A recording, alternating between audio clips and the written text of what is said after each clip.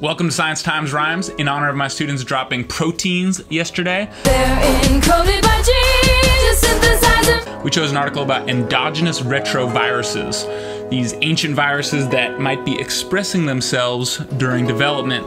Thank you, Carl Zimmer, for writing another great article. The human genome is clunky, got a bunch of DNA we used to call junky, but now we know better though. Still, about 8% of those used to be viruses, ancient like papyruses.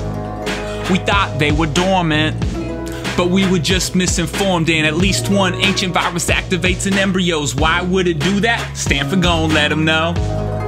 Maybe it's just a parasite. No ma'am, this is the developmental program. Maybe this expression works like a vaccine, defending against viruses attacking.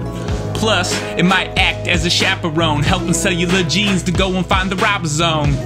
It's all part of the saga of how a single cell turns into a Snoop Dogger.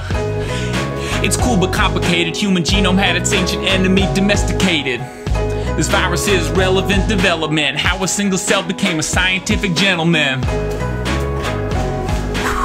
Now, one of the most exciting things about that particular paper to me is that a scientist called out the Stanford scientists and said, "You're claiming a lot of stuff about these endogenous viruses, but you haven't proven to me, you haven't shown me the data that these viruses are actually helping the embryos." So my question to you, the audience, and scientists who may be watching, what is the experiment you need to do to prove to the skeptics that these endogenous viruses are really helping out?